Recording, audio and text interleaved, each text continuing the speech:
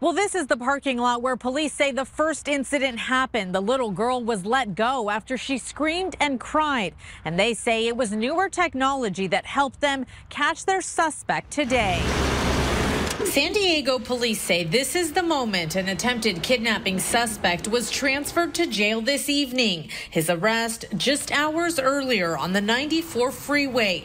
Police identified him as 42-year-old Rene Lujan, saying it was their license plate reading technology that helped locate him after they got an alert of his car in downtown.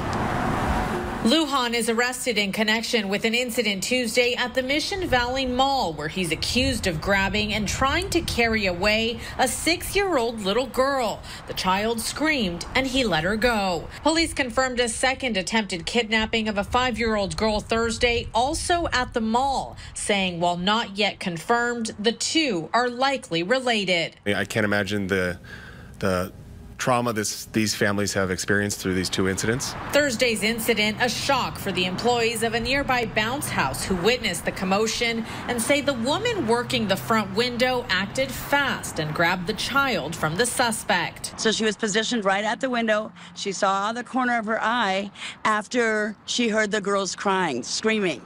And she looked over and saw a man with the back door open of his car. The owners of the business say the children are regulars who visit with their grandmother. The child's mother arrived to thank them late Thursday. She wanted to find out exactly what happened. She said, I don't know how to think about this. This could have been the last time I saw my children, or I'm grateful that I'm having my girls tonight. Police say they are still working to find out if Thursday's case is tied to the first. In Mission Valley, Laura Acevedo, ABC 10 News.